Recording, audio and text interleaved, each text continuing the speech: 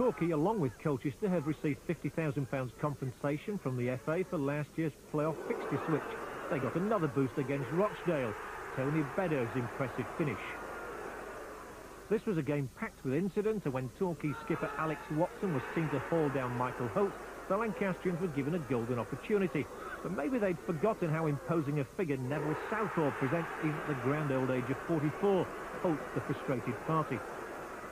Torquay made and missed a glut of chances before Brian Heatley slipped an inviting ball into the path of Scott Partridge, and the striker who destroyed Rochdale in late summer did so again in midwinter. Heatley was once more a central figure when Andy Farrell threatened, and for the second time, referee Paul Roger pointed to the spot. Southall's intimidating presence was all too much for Hope, who didn't even force the big man into a save this time. Points for Rochdale, Hornets maybe, nothing for the football club. Well, not quite nothing. In the last minute, substitute Gary Jones found the outstretched boot of Andy Morris.